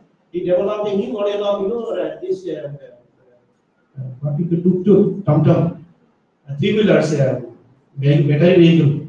All right, what has been designed, an innovative idea, but he is not getting license. Whenever he will go, because he is not so much educated, but he has the idea, he has the knowledge and innovation. So he go to the dealership, he say, you just produce and you give us. He go to the company, okay, he say, produce and you give us. We will sell. It means market, they want to give the marketing place to this particular thing. So he is the one person, only lone person, as we have ideas from this general manager of the ICC. So my every appeal to the students will be that, you see, job, there is no job everywhere. So to have a job, you must stand by on your own feet. And today, I am telling you that yesterday our Vice President came to Dept University 11th convocation. There he also emphasized that upcoming youth for 2047, you must be a nation builder, provided you will be stand by on your own feet. And for that, it is very, very important that we should think entrepreneurship, startup as our career. This should be the option for our next generation, because government is clearly saying, I am not in a position to give you job to all. There is no job for all. So some of you must come under the purview of this startup. So I tried my level best to try to stay to give you something. If you think I have given something, yes, I will be little successful. And if there is a failure, I take this responsibility. Thank you.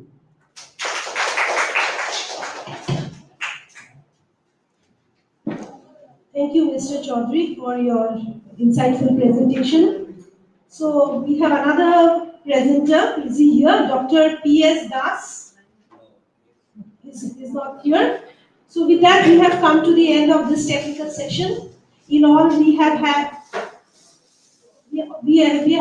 6 paper presentations. Now, when we write a research paper, often we are asked to give keywords. And those keywords help us to capture the idea of the paper.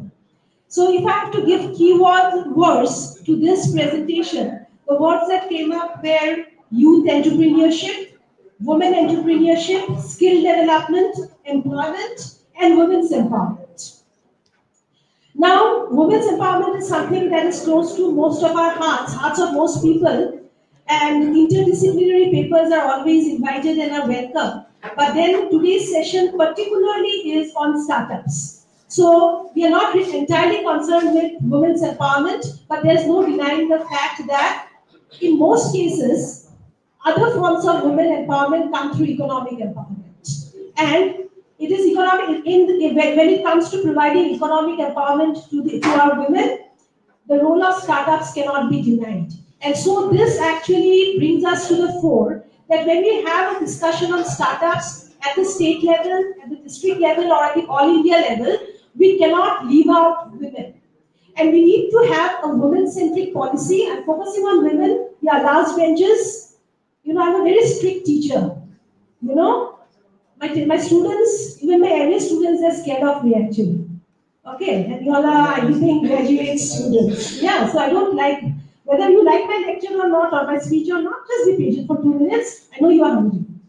Okay, so, but because I'm focusing on women, because there have been so many papers on women entrepreneurship, and this is something that has come up recurrently.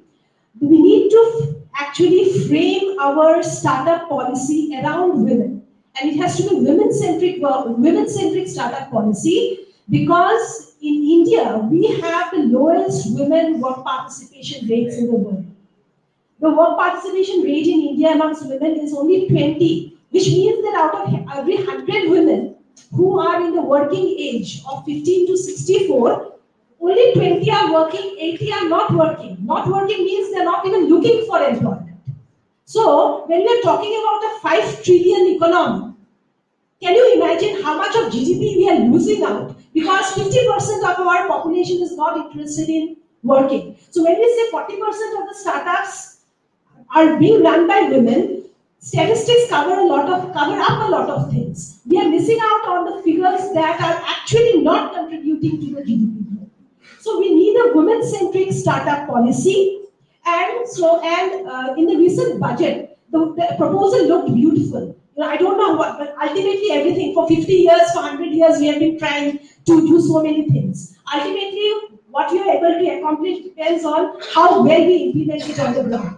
But in the last budget, there was a discussion and there was a proposal from the finance minister that over the last 3 years, the government has been working at the grassroots in order to connect at least one woman from every poor family to a self-help group. So that was the first round of the work that was done. And now they want that those self-help groups should be designed in the form of women startups. So the role of the government cannot actually be denied when it comes to giving the guidance as to what is the proper startup for a particular area, because what is suitable for Kamrup Metropolitan is not what is suitable for Karimganj or Kachar. So there has to be a specific local policy, women-centric policy, not a gender, a policy that gives equal opportunities to both genders. We want male entrepreneurs, we want female entrepreneurs as well. And so that is the way forward, and we have had good deliberations. Madam also gave a very good presentation in the morning on women's empowerment and women's inclusion and how to break the glass ceiling. The glass ceiling also exists in the remote corners of the country, and probably that is where it is most difficult to break it. So before we end the session, I know everyone is hungry. We are running late, but then I want some comments from the audience. Any questions on any of the papers that have been presented?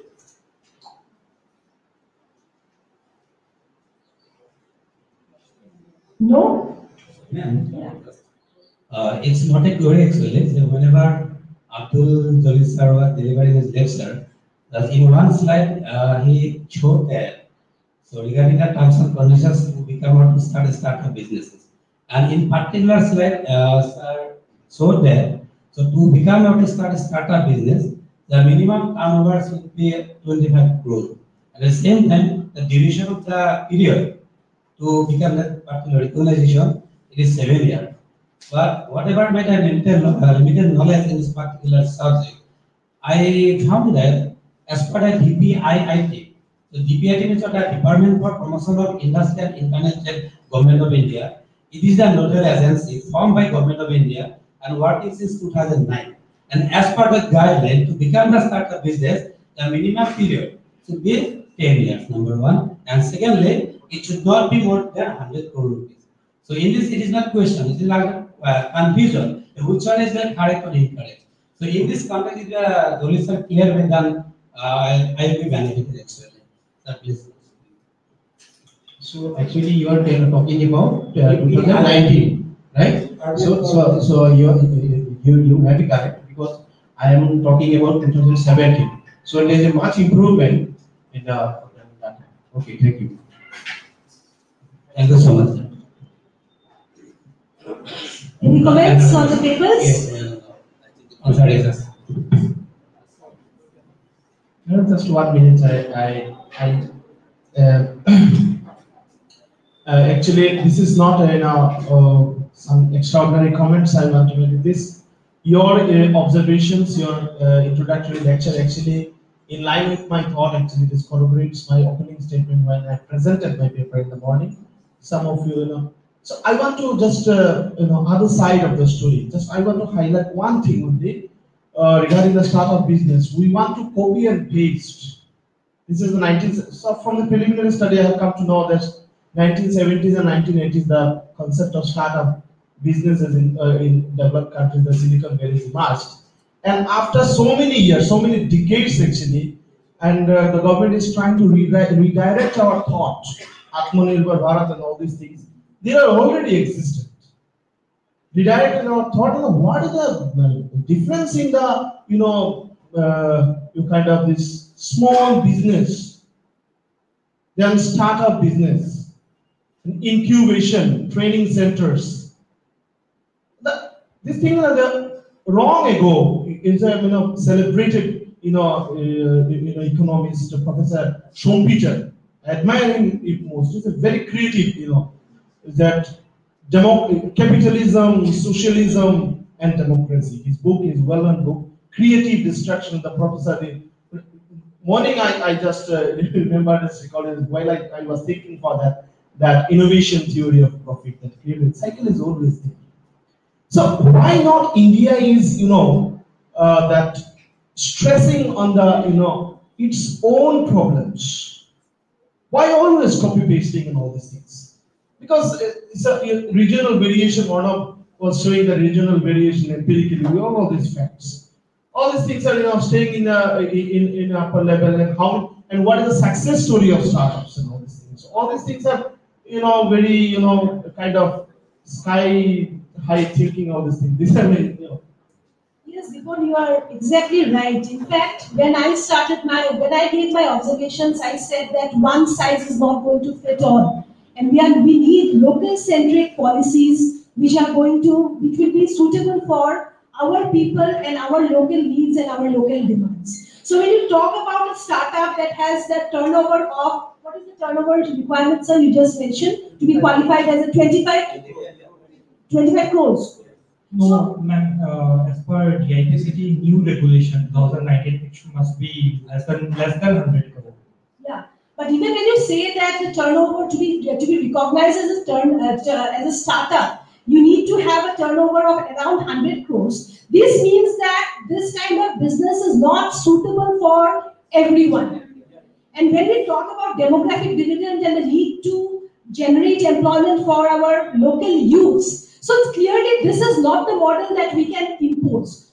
Startup may be the theme, the central theme, but we need different models of startup which are applicable to the village level, so that you have a village level startup which with a turnover of maybe 5 lakhs will be qualified enough to get a loan from some source and will be recognized as a village level startup. So that is what we cannot go by one rigid policy of defining a startup. Startup, I think, is a broad concept. It's a broad concept to give you the idea that where the employment in the next 10 years is going to come from, or the next 15 years is going to come from. But we cannot have one unique definition of startup that will be applicable across the country. Another thing I want to make very interesting. You see, just before you come to that, Dipon, you see for so many years, the government of India has been dealing with what is a small-scale industry and what is a tiny industry. Every time you have a new budget, from this year onwards, a tiny industry will be this with an investment of this.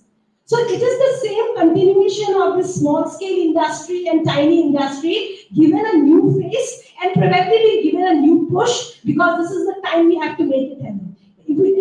If we miss the bus and then after 2047 we become an aging population and the scope of transformation to a high per capita income economy is gone forever. So now is the time to emphasize. There are so many things actually, so many things in a huge area.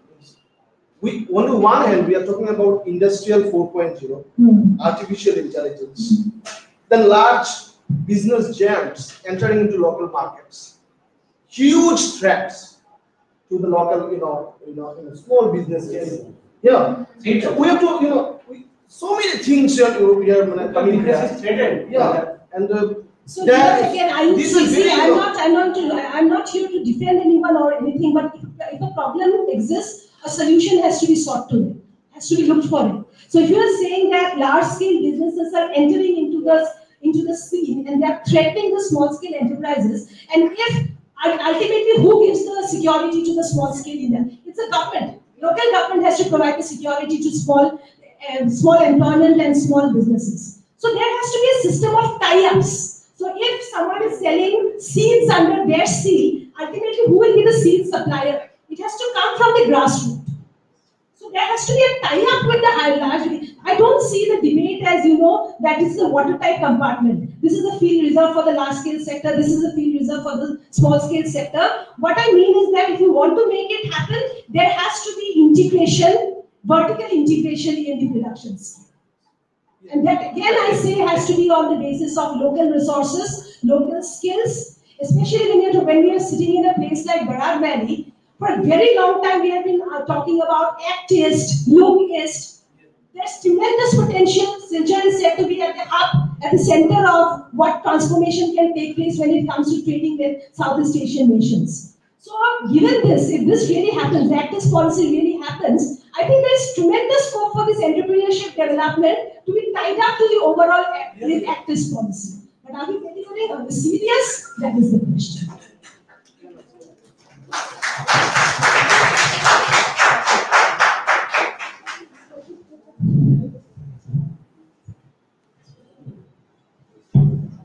So we are now at the end of our session. The deputy sir, we would like to request you to give your. Sir, your deputy. Our report is to be presented now. But I think there is another session for report presentation. Last session? No. Whether to be presented now or in the next session? I think in the Nina Madam will give a basic report because you can give introduction about that.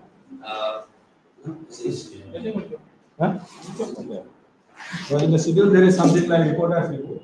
That was from after.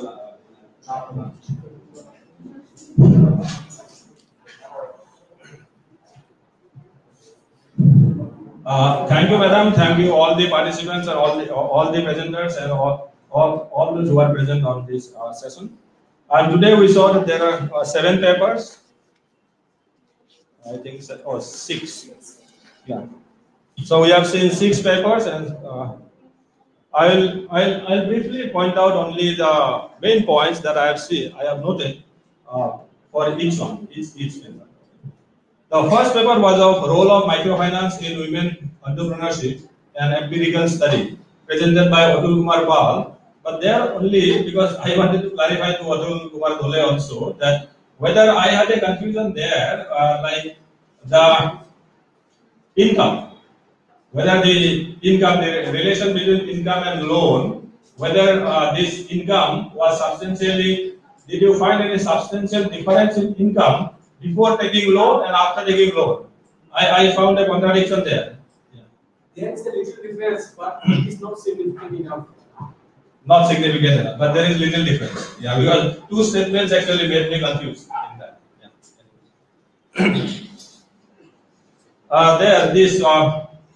The paper studied the demographic profile, the relationship between income and loan taken by the respondents, and survey method was employed where random sampling was used with 75 respondents from Ramakrishna block, and there you made a link between annual income and also the microfinance loan taken by the respondents, and there you say that there is no significant increase. No, if I'm right, there is no significant increase of annual income of respondents before and after taking loan. This is the finding, main finding of the paper. Paper number 1.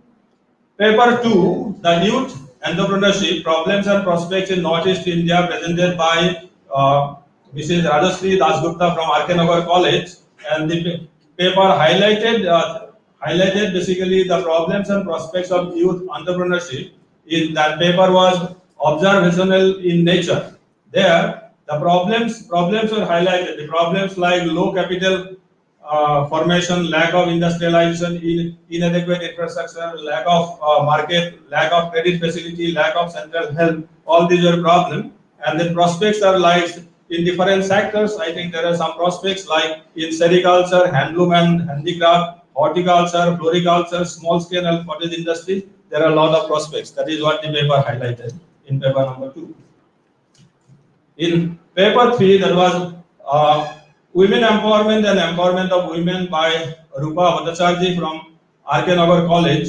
The paper highlighted the processes and dimension of women empowerment with different examples and pointed out that patriarchy has not allowed women the decision-making power, and there is also a discrimination at work in regard to wages and also at home with harassments.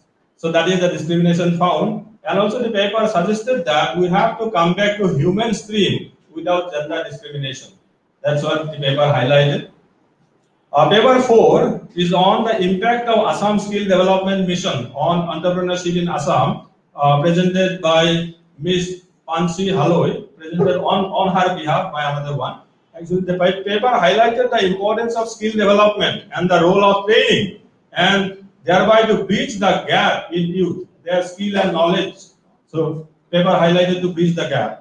And the paper also presented the enrollment of youth in Assam Skill Development Mission and the training by Assam Skill Development Mission. But after presenting this data, it is found that there is a lack of financial assistance from after training by ASDM for new business. There is no financial assistance as such, maybe meager. And also suggests that promotional measures. Lastly, the paper said that promotional measures should be taken up in the form of seminar and advertisement, hoarding, placement, etc. So that was paper number 4. And paper 5 is on the role of women and women empowerment by Dr. Paramita Dasgupta from MK College. The paper is basically based on secondary data where the paper highlighted the role of women from various dimensions such as family, work, modern women concept, and their participation in different fields. And the paper also talked of women and sustainable development, role of women in production, earning, and perceived contribution. And finally, the paper said that women empowerment can be brought out by eliminating male superiority and patriarchal mindset. Paper 6, that is on emerging scenario of startup business in Assam, issues, challenges, and government policy initiative for entrepreneurship development by Dr. Abdul Jalil Chaudhary of Karimganj College.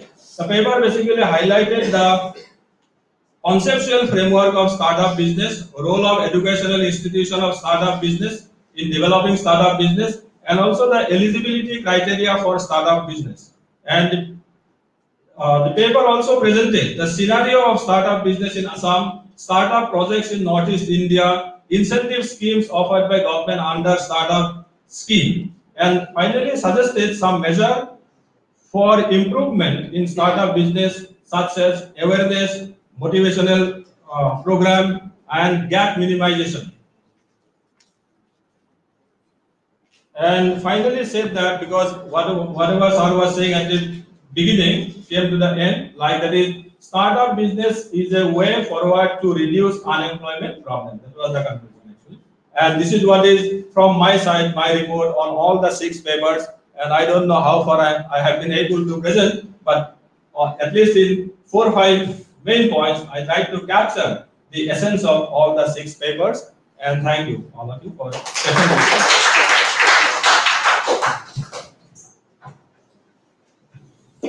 Thank you, sir. So now we are at the end of the session. I may now request HOD Commerce, Dr. Shubham Shen, to felicitate our chairperson with the token gift.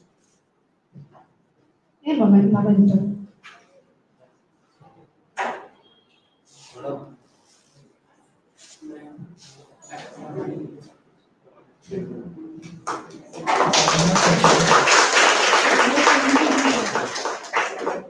Thank you, ma'am.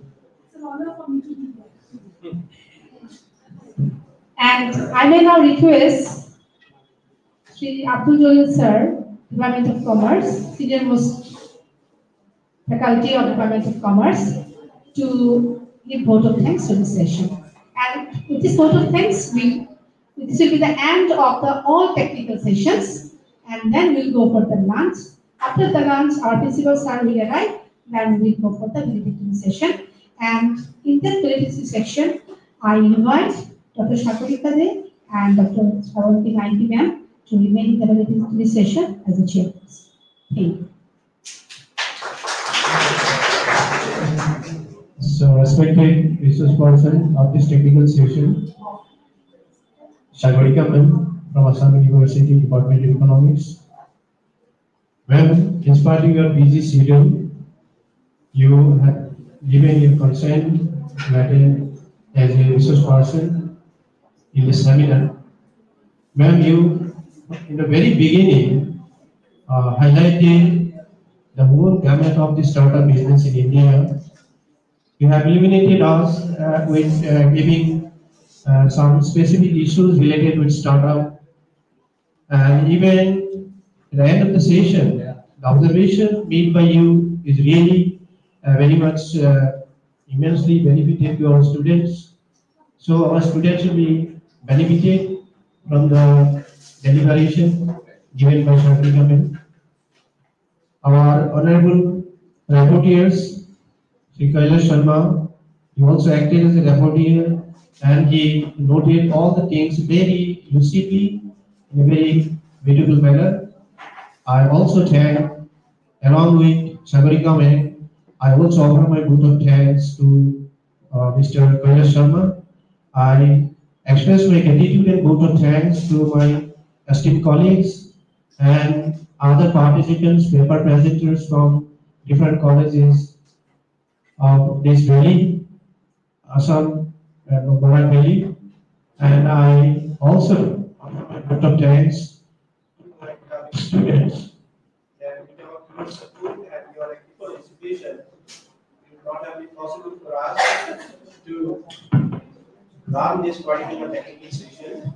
So I offer my vote of thanks to you. I also offer my vote of thanks to the convener, Arnav, and also Deepan for making observation in this technical session. So thank you. Thank you. Respected presenters, chairpersons, I will now request HOD Department of Economics to say a few words, because it is all his efforts that we are today in this seminar. It is all his ideas and efforts. So I request him to say a few words. One thing I'd like to clear that I'm not a convener. I'm just a student. Suchitra ma'am is a convener, and I like to remain as a student till the last day of my life.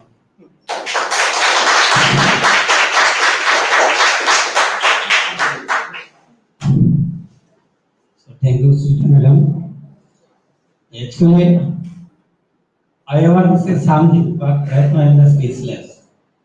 There are so many reasons, but really it's a very proud moment for me. It's doing something different because I am so much lucky and honored that today I am here in front of my guide, in front of my supervisor, who is there everything in my academic career. The journey of my academic life started with Madam in 2015 in 21st July. And since then onwards, I am with her, and whatever I am doing right now, because of the name only. Whatever I am writing the prefix before my name, it is because of only Madam only. And that is why right now I am so much emotional. At the same time, I have no words to say something, how I convey my sincere thanks to come to our college, to come to our department, despite our busy schedule. So once again, Madam, is the heartfelt thanks from my heart as an individual person, as a department, as faculty members, as an organizing team. It's a combined effort from all of us. Because of your constant support and guidance, we are in a position to organize such kind of particular event. So, ma'am already told in the beginning of the session that I am a strict teacher to student only. But I feel Ma'am is strict not only with the teachers only, so the students only. Ma'am is very much strict towards the scholars to irrespective of MPhil issues, because I know personally to some extent about that. And because of the strictness, I am here today actually. If she gives some kind of relaxation, I will be not here today. That is my personal observation. So, without wasting any time, I am really feeling I have become so much emotional right now. So, thank you to all each and every participants who are here, who have present both online and offline mode, especially in this particular session 6, which is devoted to Rakesh Chandra Mohan. So, the Rakesh Chandra session 6, 6 numbers paper already presented, already reported by our reporter sir. So, once again, thank you to each and everyone. Thank you to all the participants. Thank you to the actually commerce also. Thank you, Savandi Madam. Thank you, other dignitaries who have come here from different colleges. And once again, thank you to our 11 students. I have already mentioned earlier also, this particular platform has been designed to give something a space to you also, so that you can learn a lot from our presenters. That is the main thing. And we do hope that if, but with the permission, if we are okay in that, and this also we try to organize some kind of work, such type of program, so that in that also we need some kind of session from within, so that the next program we can do some kind of better services. With the limited resources and time level based, if any unwanted information rises in this particular session, Madam, on behalf of the Department of Students of Economics, I apologize because to some extent they have disturbed you. So even after that, please thank you.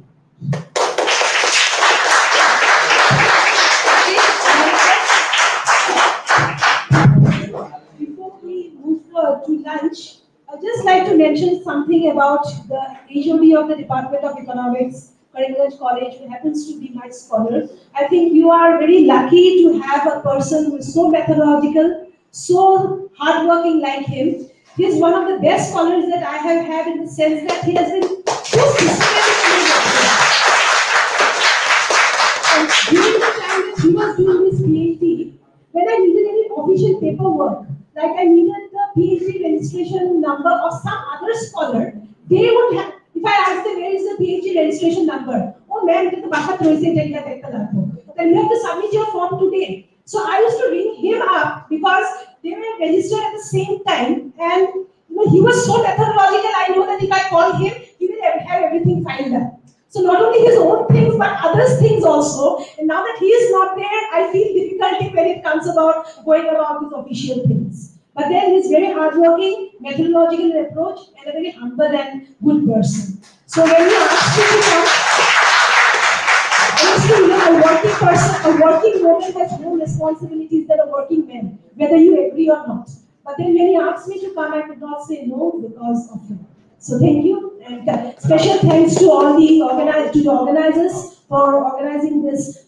He talked about some difficulties or some shortcomings. I could not find any shortcomings, and I hope you will be organizing more such programs in the future.